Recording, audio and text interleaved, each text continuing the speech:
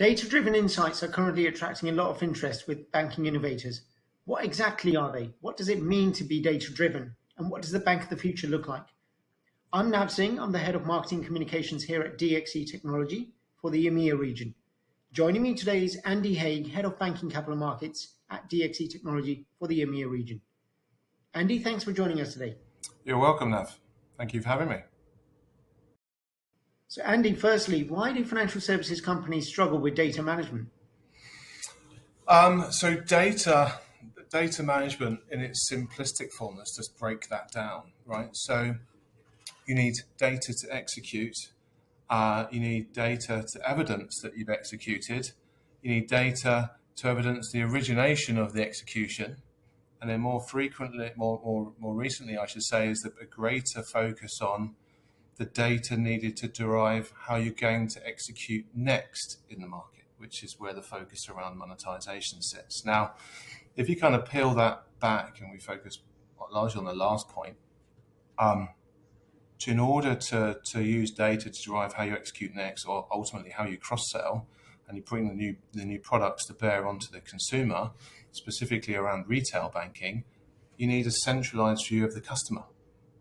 There's many organizations that don't have that centralized view of the customer. Unsecured credit, credit lending, motor finance, asset, wealth, it's in different parts of the organization.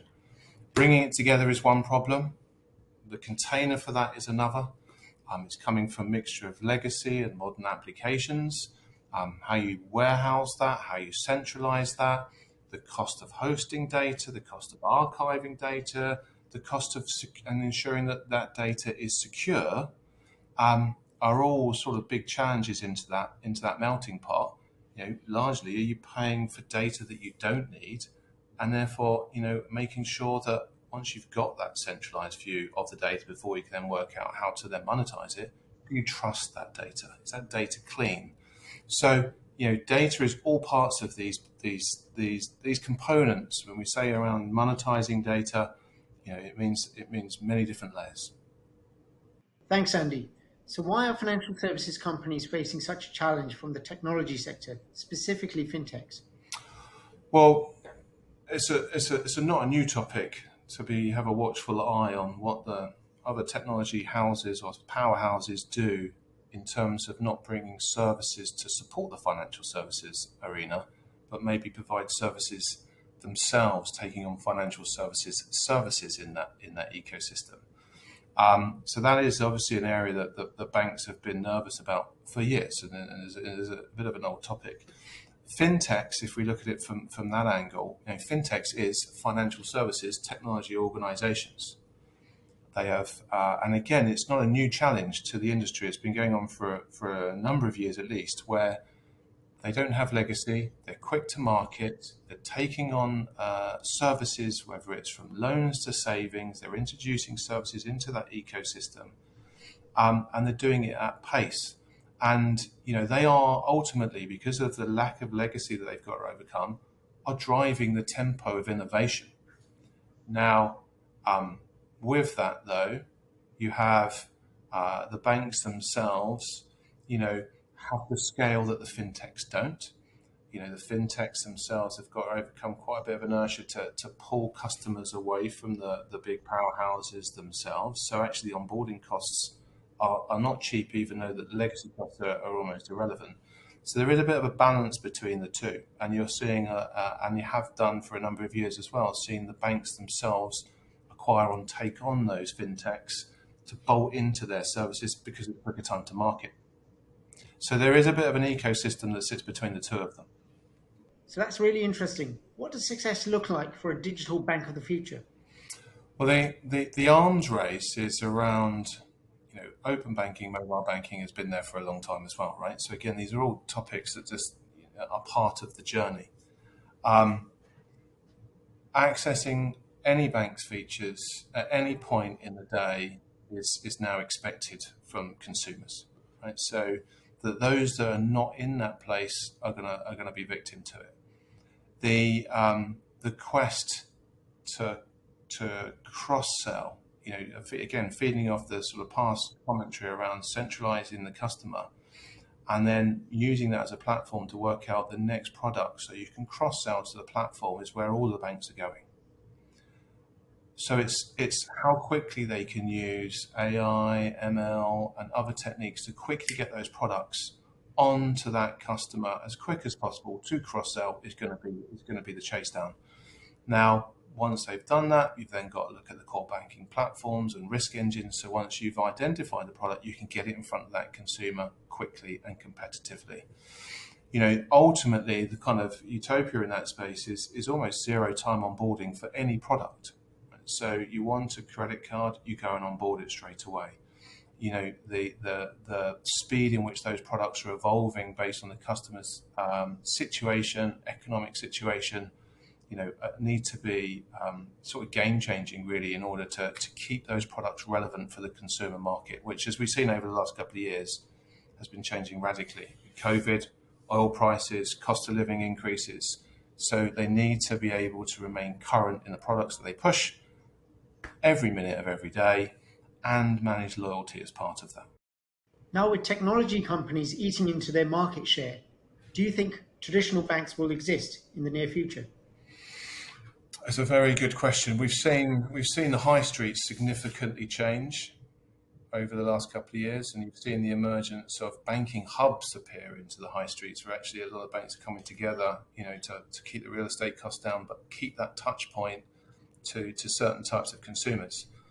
When we spoke before about the arms race to get products quickly in front of the customers, that is going to be not the demise of the bank, but actually them chasing that goal is going to add a lot of pressures into the banks themselves. Everybody's been, and again, not a new topic with the likes of Amazon, but think of the exchange, the marketplace. At the moment, the banks hold our data. Imagine a scenario where the marketplace holds our data.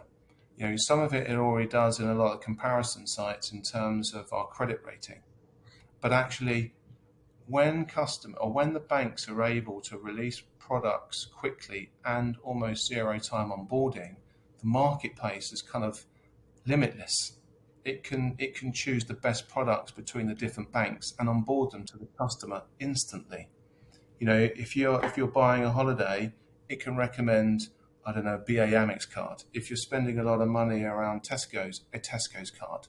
So actually the marketplace, as it has done in other industries, sit on top of the financial services arena, control and see the data. So actually the transactions flow through the marketplace. So it's actually better place to recommend a personal choice to the consumer that's leveraging the products that are put quickly into the marketplace by the banks. We'll see the banks distract or lose contact with their consumers, struggle really hard for loyalty, because the loyalty will sit in the marketplace if the marketplace is done correctly. And then it can really start to bring together what everybody wants, which is utility services, insurance, and become a financial services hub, rather than actually, an online good experience from a bank. At the end of the day, the bank just sells their services. A marketplace has got complete choice, and that's where it's going to go. So with all of that in mind, how can DXC help? We help organizations with their application landscape strategy and journey, which is in unison with the path to cloud, and making sure actually that path to cloud, first and foremost, is cloud right and gets the most value out of the cloud from a business case perspective. And that application strategy brings together all of our capability from engineering and from SI and from consulting, where we are actually the leading SIs around the niche financial services applications that typically make up that banking ecosystem. And within that application landscape, we interlock the data strategy that's part of that, the centralization of the customer, as we've been talking about, quickly helping organizations clean that data so they trust that data. So all of the energy is really in monetizing that data. And we bring our own toolkit into that capability, specifically around AI and machine learning, to get greater return on investment on technology spend to monetize and formulate those products to the market. We bring that all together. It's a combination of application capability, engineering capability, consulting capability, analytic capability, and our niche ISV SI capability alongside with cloud, because the emergence of the cloud applications, native applications focusing on data, is what's going to really be the foundations of where the bank's application landscape is going to go. And underneath all of that, we secure the ecosystem for the customer around our cybersecurity. It's a well-known fact, financial services, banking, and insurance is one of the most targeted areas for fraud and cyber. So not only do we help with the applications and the infrastructure and the cloud journey around it, we make sure it's watertight in terms of cybersecurity. Thanks for joining us today, Andy, and for providing insights into the bank of the future. You're welcome. Thanks very much. It's been a pleasure. And thank you for joining us today. We hope you enjoyed the insights provided by Andy today for the bank of the future. Please reach out for any questions, challenges, or strategic solutions that you may want answers to. We're here to help. We look forward to seeing you in the next video. Thank you.